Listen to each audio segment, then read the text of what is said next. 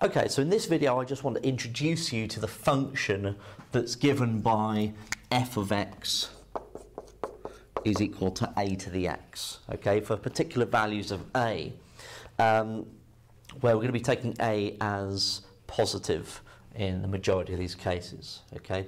So if I took, for example, f of x to be 2 to the x, then what I'm saying is that as x is changing, then I'm doing 2 to the power of x. And so you could build up a table of results. So for particular values of x, you can get particular values of f of x.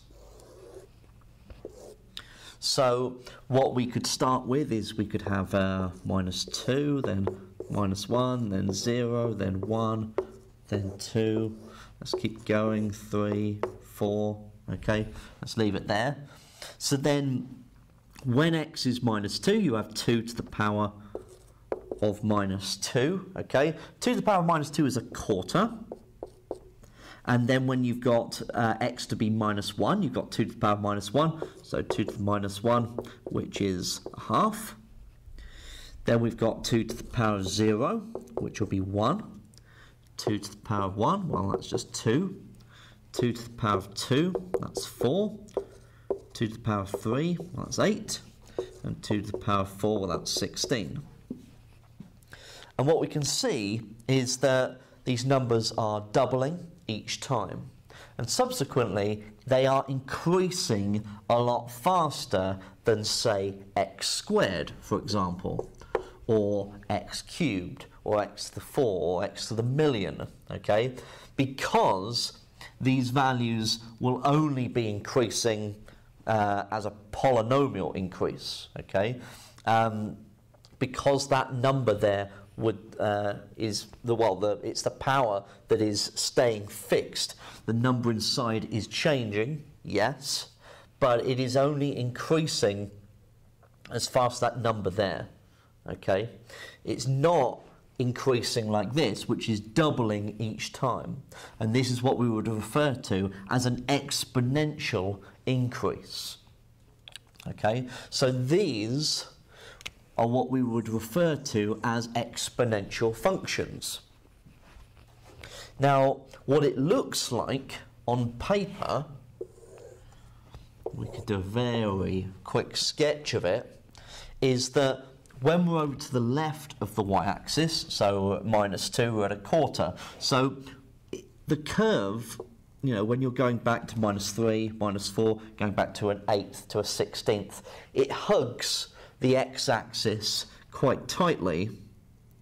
But as it approaches the y-axis, okay, it shoots off and gets as far away from that x-axis as you possibly can. So here we have a quarter, then a half, then we get to 0 and we get to 1. Okay, so it's crossing the y-axis at 1. When we're going past it, we're going to 4. So when we're at 1, we're at 2, then we're going to get to 4, then 8, then 16, then 32, 64, okay? And it's increasing faster and faster and faster. So here is the basic sketch of an exponential function, okay? Here is a sketch of y is equal to 2 to the x, for example. And you can see also that, as I said, with the curve hugging the x-axis quite closely, and it gets closer and closer and closer to the x-axis as you work your way to the left. However, it will never cross the x-axis, it will never touch it, because there is no value of x that you can substitute into this to get 0.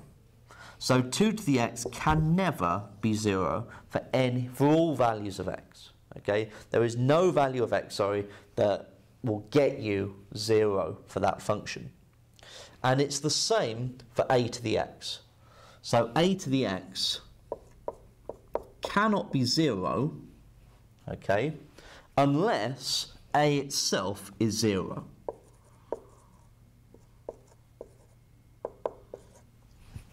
Okay, but 0 to the power of x isn't really a worthwhile function to explore.